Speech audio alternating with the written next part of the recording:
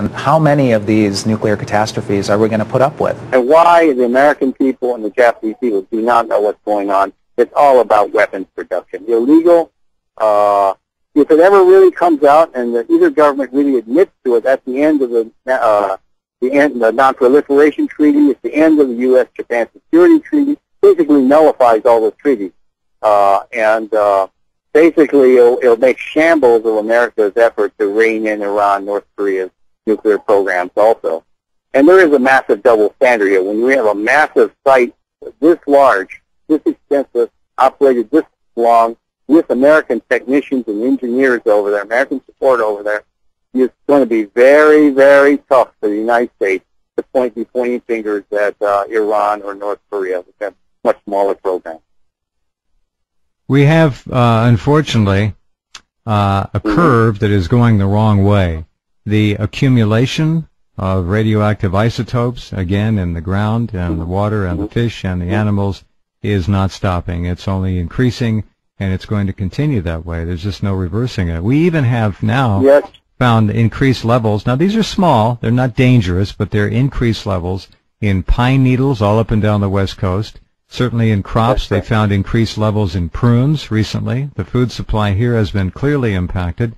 Is it dangerous to eat? Not yet, but things are only going to continue to compound and get worse. It is said within the next 3 to 4 years, the waters off the coast here are going to be heavily contaminated with the cesium twins and other heavy isotopes. So it's not a good situation, and we're just not getting anything at all from the government here. Nothing. No reading, no programs, well, no the testing, real threats in the upper atmosphere, we talked about these strange weather that's happened in the United States this year. Now a massive drought. As I told you, as I flew over, massive amount of contamination in the upper atmosphere, changing weather patterns. We may see a lot of the United States, North America, turn into a desert. We may see the depopulation of Scandinavia, where there's basically no more water left. This is causing massive things going on. Could only have happened. These levels only have had if weapons-grade uranium were involved. The bomb has backfired, and I think on the anniversary of Hiroshima and Nagasaki bombing, the chickens are coming home to roost in the United States of America. So far to date, Japan has dropped 168, at least, Hiroshima-grade bombs on itself with this disaster. Yeah, and it's all drifting across the Pacific in both directions. These are nuclear reactors in the United States, and then the red areas, the darker the red area, the higher the probability of it being a seismic zone, an area where there could be earthquakes. How many of these reactors are the same kind of reactors that went down, Paul, in Fukushima? And how old and vulnerable are our reactors, and how many of them are in these earthquake areas? There are now 23 Mark I boiling water reactors in the United States that are operating, and primarily they're east of the Mississippi, although Cooper Station right here is a Mark I. But throughout Illinois and in New England and the mid-Atlantic region, we have these Mark I's that are essentially antiquated and dangerous because the designs have been known to be vulnerable since 1972, declared by the Atomic Energy Commission, affirmed again by the Nuclear Regulatory Commission in 1986 as vulnerable to failure. And so any number of events, an earthquake, which could lead to a fire, or just a fire initiating from worker error, like a candle, which started the Browns Ferry fire in 1975. And actually, Fukushima almost had another name, and it could have very well have been Browns Ferry after a fire there cut out all of the cooling systems to the Browns Ferry units, and we narrowly escaped a core melt accident at a vulnerable reactor system like these Mark I's. And last fall, wasn't it Fort Calhoun that we had floodwaters came within a few inches of shutting down the Well, we're right now we're following the Fort Calhoun facility. It's a pressurized water reactor, so it's not a Fukushima design. But you know, the vulnerability this inherent danger in all nuclear power plants could play out in any number of disasters. This plant, for example, there are miles and miles of electrical cable that are underground in vaults that were submerged for months during the flood, and these electrical cables are safety related, and they were never qualified to be wet or submerged for any time. So the Fort Calhoun plant remains shut down now, but clearly we don't know, we doubt that it's safe because they never qualified the electrical cable that stretches out under these plants. We have a graphic of when basically these things fail, the bathtub curve for nuclear accidents. Kevin, 3 Mile Island and Chernobyl were early on in the lifespan, the break-in phase, it says here, of the reactors, and then the breakdown phase, we're seeing Indian Point and Davis-Besse. Explain what this means. Sure. Yeah, thanks to Dave Lockbaum at Union of Concerned Scientists for this graph he put together. It shows that there's elevated risk of reactor accidents at brand new reactors like TMI and Chernobyl, which were a year old or less.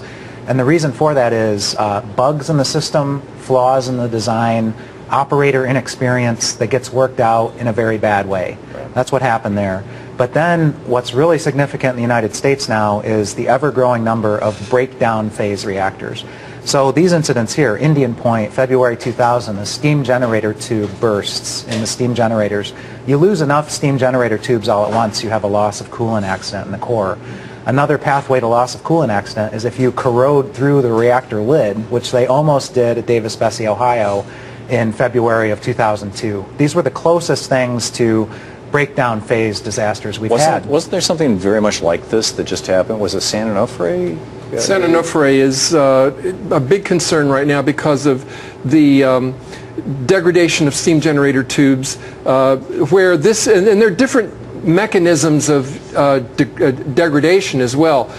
So the San Onofre nuclear power station had only operated 10 months with these steam generators that are bad designs. Here it was more wear out, but clearly what we're also seeing is bad designs being put into older reactors. Exactly. Wow, it's remarkable.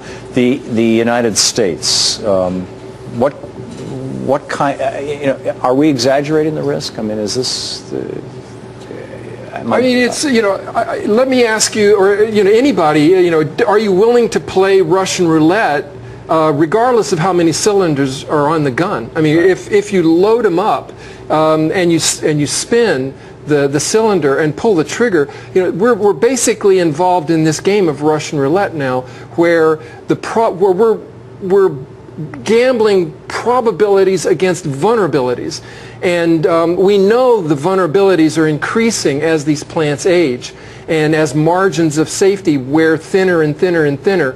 And now we're also introducing the fact that we have a regulator where the Nuclear Regulatory Commission, NRC, clearly stands more and more for no regulatory control. And as we lose control, as we see plants age and deteriorate, we're on these converging courses for a catastrophe. And then that's our concern right now, that this is an inherently dangerous industry that's losing oversight and getting older and deteriorating with new acronyms that we haven't even talked about. And that, frankly, wouldn't even exist if we, the people, through Price Anderson, didn't insure it. The private market will have nothing to do with it. Paul? Japan's power companies are turning to thermal power to compensate for their offline nuclear plants. But the switch back to fossil fuels is driving up carbon dioxide emissions. 9 Japanese power companies say their generators released a combined 430 million tons of CO2 in the 12 months ending in June. That's up 17% from a year earlier. Only 2 of Japan's 50 functional nuclear reactors are currently online. The government and power companies are facing strong public opposition to any restarts. But the emissions are making it difficult for power firms to meet their CO2 reduction targets. They have set a deadline of next March to cut emissions by 20% from 1990 levels. The support rate for Prime Minister Yoshihiko Noda and his cabinet stood at 28%, up 1 point from last month. The disapproval rate stayed at 56%. Japan's man in charge of economic policy says the nation will likely remain on a gradual path to recovery. What's so funny now? I sometimes just think funny things.